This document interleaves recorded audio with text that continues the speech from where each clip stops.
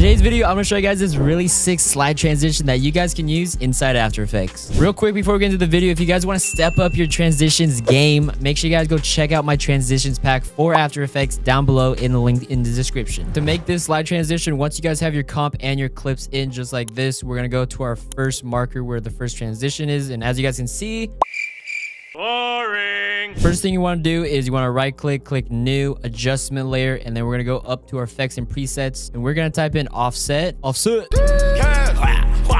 you have your offset right here, we're going to drag it onto our adjustment layer, and for this case, we're going to put it right above those two clips, couple frames back from the transition. We're going to keyframe the shift center to.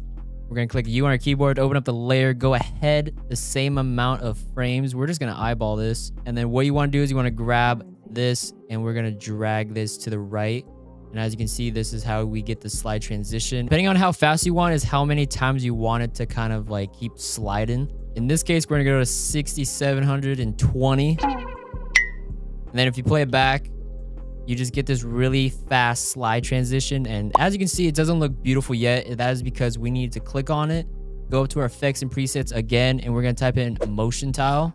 Once you get motion tile, you want to put that on the adjustment layer. Also, grab it, put it above the offset. Then we're going to go to output width and height and put that to 200. And we're going to click the little mirrored edges checkbox. And as you can see, we get a way smoother cut right here. From here, what we're going to do is we're going to highlight these. We're going to click W or easy ease, right click. You guys know what to do. And what that is, it just eases the frames. Next thing we're going to do is we're going to go up to effects and presets. We're going to put on some directional blur.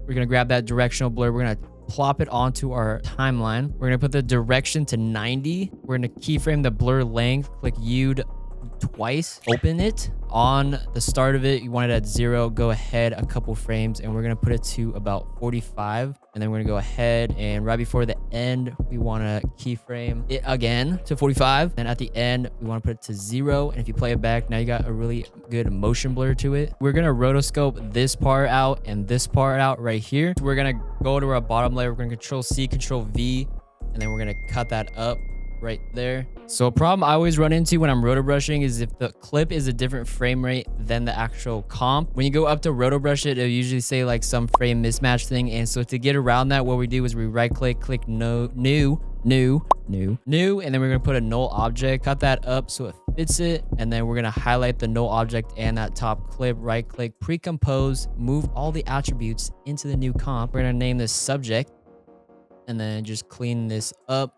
Now, when you go in to roto brush it, you double tap it. And from here, we're going to roto brush. I'm going to skip this. If you guys don't know how to roto brush, watch a tutorial.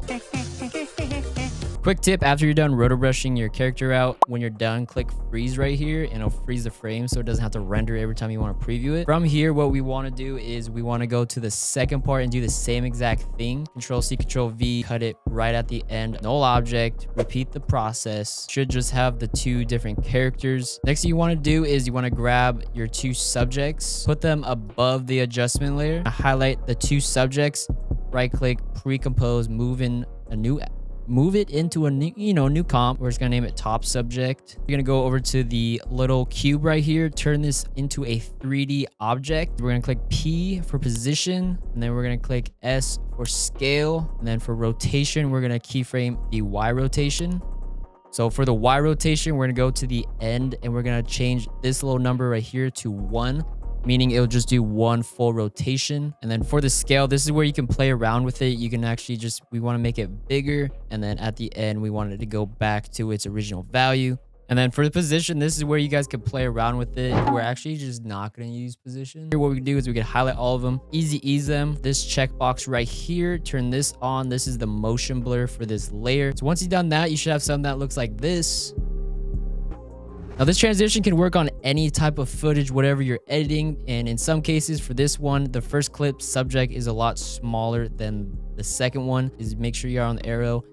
Double tap on this. Go to our first clip. Click S for scale. P for position is right at the end. We're just going to make him a little bit bigger. Come on, yeet. Now, if we go back, that brings us to the end of the video. If you guys learned something today, make sure you guys just subscribe down below for more videos, and I'll catch you guys in the next video. See you.